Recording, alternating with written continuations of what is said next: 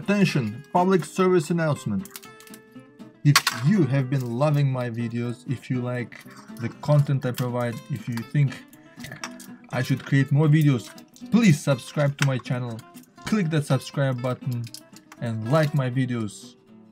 Every like, every subscribe is a great encouragement for me. I have 150 subscribers right now. I would love to have 200. I think I can achieve that very soon. Thank you so much. Would you like to do Salesforce development on IntelliJ but don't know how to get started, how to set it up? I'd like to give you a short tutorial on how to do so. So let's get started. Here I'm starting IntelliJ. I'll show you how to get the two great Salesforce extensions on IntelliJ. Just click Configure, Plugins. Here just put in JetForce. This one, yeah.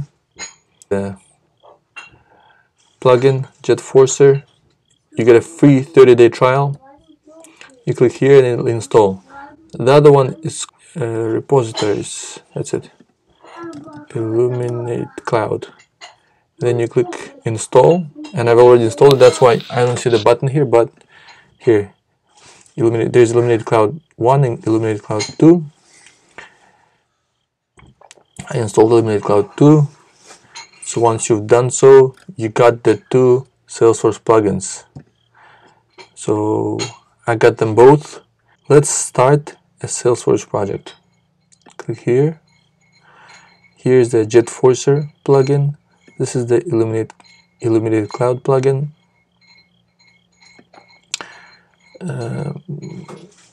You can retrieve an existing project or start with an empty project. I'll show you how to retrieve an existing project. You click here. So let's say I have a production or a development org, and I want to work on that org through IntelliJ. So I need to get my username. So here's my username.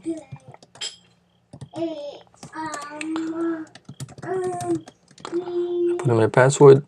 I don't need to put in a token because I put the IP range for the profile.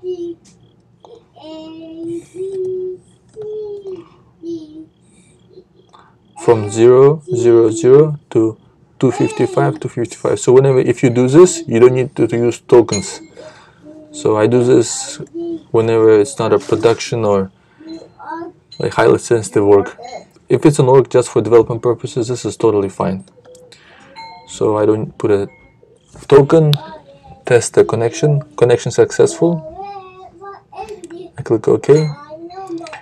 Now I can retrieve all the Apex classes and everything else related to this org. I can retrieve everything or just select the things I want to work on. For example, here everything is selected, but maybe I don't need the visual force babies, maybe I don't need the flows, etc. But let's assume we will need everything. Here we can give it a name. Where do you want to store the file? Let's finish it. Test. Alright, and here's my org. Here's my project, which I call test. So it's retrieving all the files from Salesforce. So everything got retrieved. I go down to the source. Here are the classes. I only have one class. I can open it. And here it is. If I want to create a new Apex class, I right click, go new, and Apex class.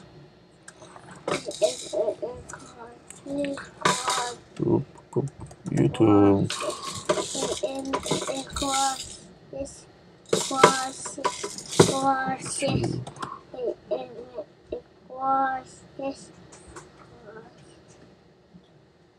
And here's the class.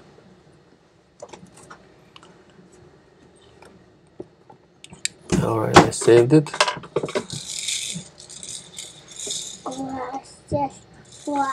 Let's see, check the event log.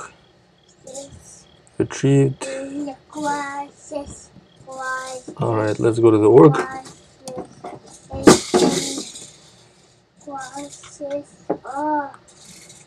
It was called YouTube, right? So it's not here yet. As we could see, the file was not there, so what we had to do was deploy YouTube class. So let's deploy. I'll go here, and here it is. Just got deployed. So that was my video on how to set up IntelliJ for Salesforce development. We can make use of these two great plugins called Illuminate Cloud and JetForce, and you might want to do that in case you don't want to use Dev Console or Eclipse for your Salesforce development. Next, I'd like to prepare a video on how to integrate your Salesforce org using IntelliJ with GitHub.